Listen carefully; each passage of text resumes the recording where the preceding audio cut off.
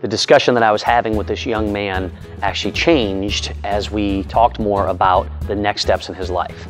And he shared with me that when he recently was married, all of a sudden his mindset changed and he wanted to make sure that he was living for God. See, the verse that we talked about was from Joshua 24, verse 15. Joshua says, "But as for me and my household, we will serve the Lord." Joshua is sharing here at this point in his life, and he's sharing to all the people around him, we're going to give God 100% of everything we have. We're not going to be perfect.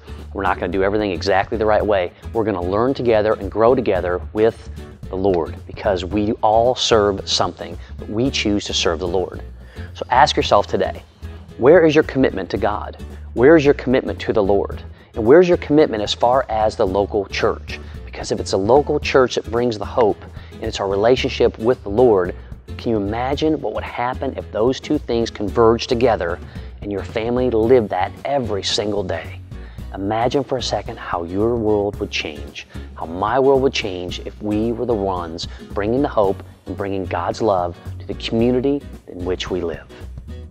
That's what being part of a church family is about. And I challenge you today to become part of a local church family to bring that hope. Now there's still one more step, and then we'll have a rest principle that we'll do together. But tonight, would you ask yourself, am I and is my household serving the Lord? It's a tough question. It's a tough answer that only you can answer and only I can answer. And we'll see you tomorrow.